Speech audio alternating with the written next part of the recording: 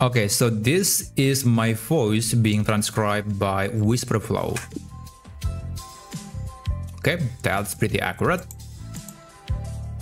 And this is my voice being transcribed by Handy. There you go. So right now, there are two similar tools on my computer that are able to transcribe my speech into text. One is Wispr flow, which is very good. It is pretty accurate and very popular. You can transcribe your voice into text quite easily, and also it does offer a free plan that I think is pretty generous because you have a limit of 2000 words every week, but after that you might want to pay for the paid version if you need more. But I also have another tool that works in the same manner as Wispr flow, but this is completely free, it is offline, and it is also much better for privacy.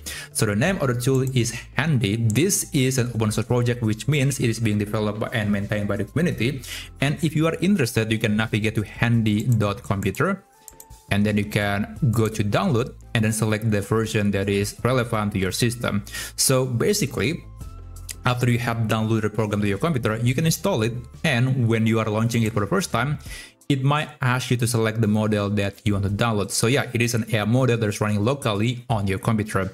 And after that, you can adjust various settings like the shortcut, perhaps the device, the volume level, alongside other things like the startup setting, the overlay position, and also you can unload the model. So this is very interesting. If you are not using Handy for, let's say, more than 10 minutes, then it will automatically unload the model, so it's going to reduce the memory load on your computer. This is very useful if you have a computer that is not very powerful, and also you can insert some custom words. Let's say it's a name or perhaps a brand name where it is usually not in a dictionary, then you can insert those words, and that's actually pretty handy. Well, no pun intended.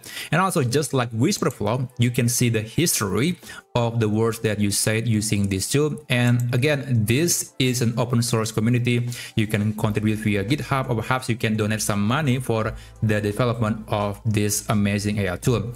Now here, you can select the model. If you are not quite happy with the model that you use, then you can use a bigger model, although keep in mind that it is going to be a bit slower when using the bigger model, but still it is going to be a lot faster than using Wispr flow, because Wispr flow has to send your transcription over the internet, and then the AI model in their server will process that and will send the data back to your computer. So I would say Handy is going to be way more quick compared to Wispr flow, and that's actually a great value proposition. And not to mention, you can use this tool completely offline.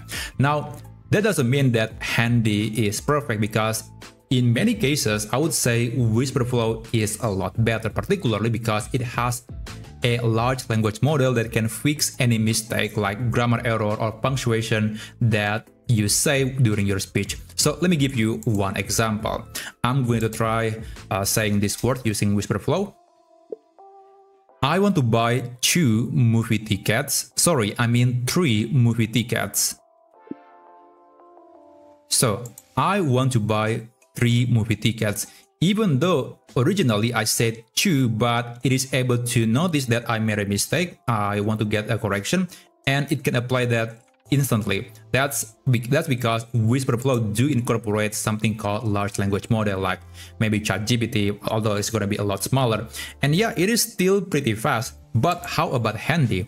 Well, sorry about that.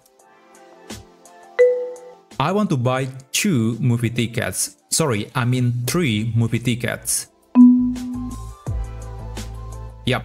First of all, it is not able to notice that I made a mistake, and secondly, it doesn't know the context, so I said tickets first, and maybe because of my pronunciation is not very accurate, it doesn't know that I'm still talking about movie tickets, but here it says tickets. It's an animal, which is very different. So yeah, even though Handy is able to work offline, it is a lot faster, it is better for privacy, I would say there are still some use cases where Wispr flow is a lot more relevant than Handy.